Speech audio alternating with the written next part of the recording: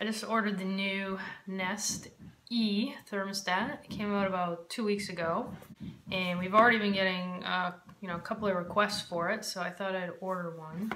Usually we'll pick up Nest thermostats either at Home Depot or maybe on Amazon, but it wasn't even on Amazon yet.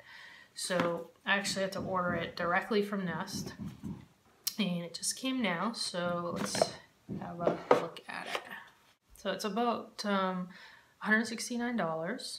I was really expecting it to feel a lot cheaper, but it still has a lot of heft to it, just like the Nest 3 does. Apparently the screen is supposed to go completely white when it's dormant and waiting. The menus are really intuitive and everything is really online.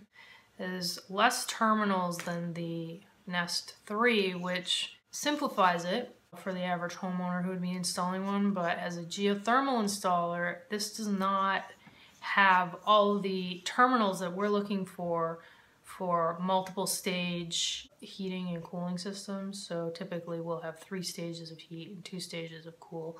You would not be able to do that with this thermostat, with these settings. The way that you could get around it though is if you have a zoning package or a zone board that can do the staging for you. So instead of the thermostat deciding the staging, the zoning board does, based on time or based on the number of zones that are calling for heat or air conditioning. So quite nice. We're going to be installing one of these on a radiant floor system. In that case, you don't need so many terminals. The radiant floor is basically on or off. That's it. So you don't need a lot of terminals in there or wires to connections to make it work. So we'll let you know how it goes.